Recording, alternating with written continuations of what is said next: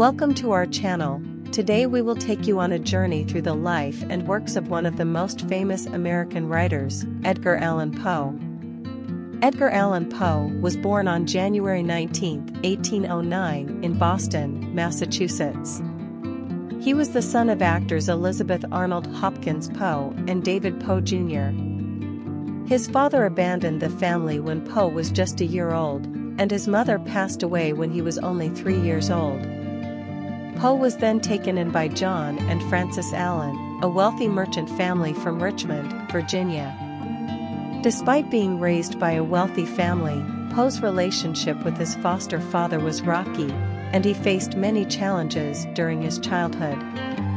However, he was a bright student and excelled in his studies. Poe attended the University of Virginia, but he had to drop out due to lack of funds.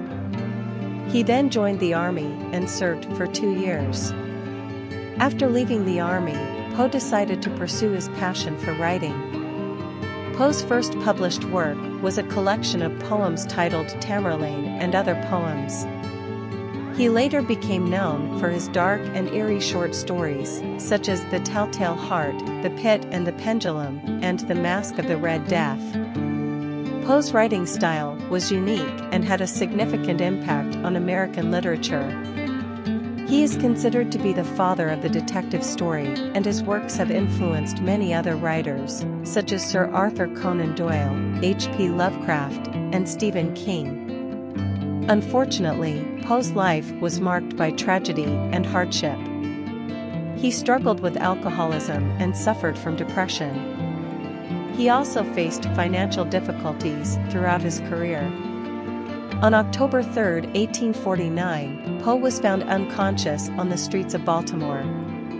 He was taken to a hospital where he died 4 days later. The exact cause of his death is still unknown. Despite the challenges he faced, Poe's legacy lives on.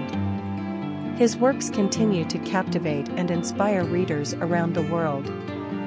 Thank you for joining us on this journey through the life and works of Edgar Allan Poe.